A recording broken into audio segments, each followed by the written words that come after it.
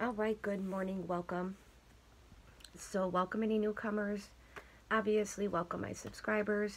These are going to be moon signs. I'm going to be doing north nodes next round because I feel like with the north node that really helps you figure out your purpose, kind of sets things into perspective a little bit more. So we're doing moon signs. You know, a lot of people hide that inner self, their emotions, all that stuff. So let's see what we have for the Scorpio moon. All right, for the Scorpio moons, feel free to hit that like, subscribe, and share. Scorpio, you're already showing up with the Phoenix here. All right, I kind of see the Phoenix as a Scorpio Sagittarius thing.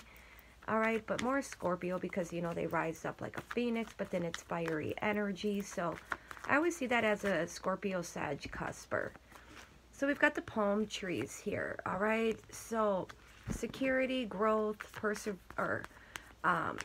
endurance, flexibility, stability. So I feel like you're focusing on growth, which is obviously very good.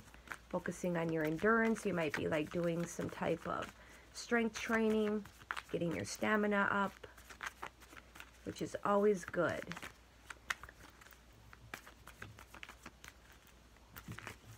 But that's kind of what Scorpios do, right?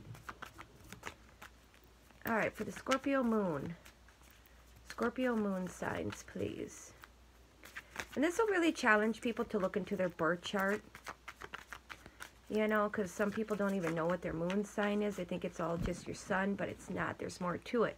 So we got the date with the abundance. Wow. Girl talk. Maybe you've been talking with your friends. All right. So what I'm getting here is after a breakup of a separation, as you moved on, you're just focusing on being single, having fun, living in the moment here.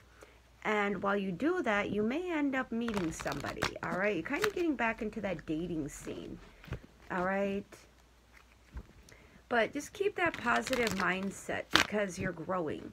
Security is coming in, growth, all kinds of beautiful things. So always show gratitude, all right? And your life will be bliss, and you'll be able to manifest what it is that you want.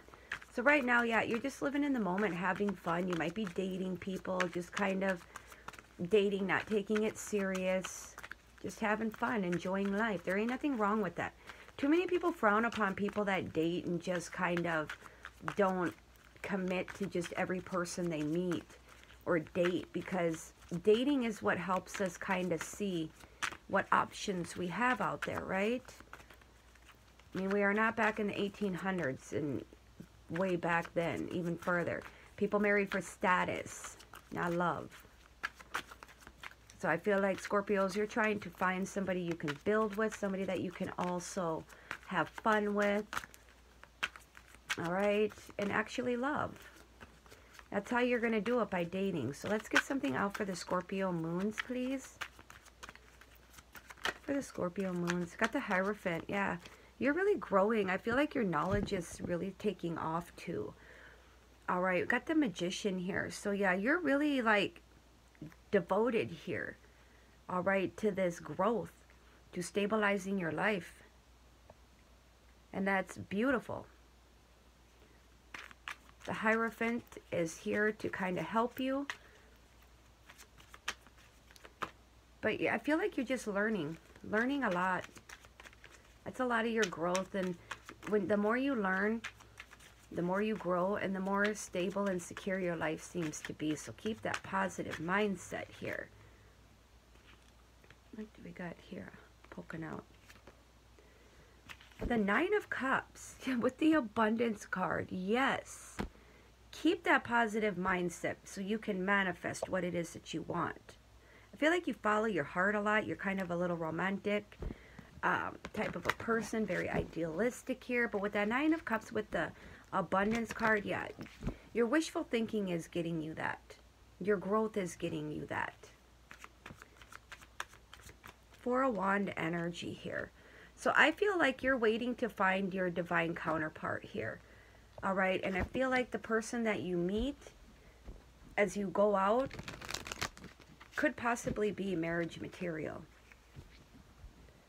All right, So let's get an outcome here for the Scorpio moons. There could have been, you know, you guys could have had a breakup at one time with somebody, and that kind of made you a little iffy. So taking things kind of slow.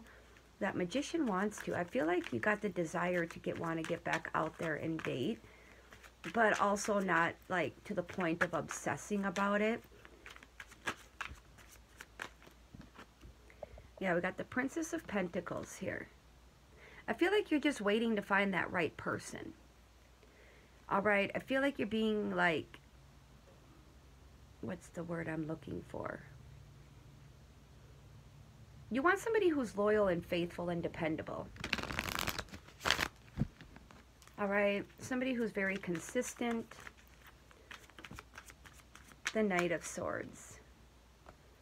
All right, so I feel like changes are coming into your life here, but you are also making those choices. All right.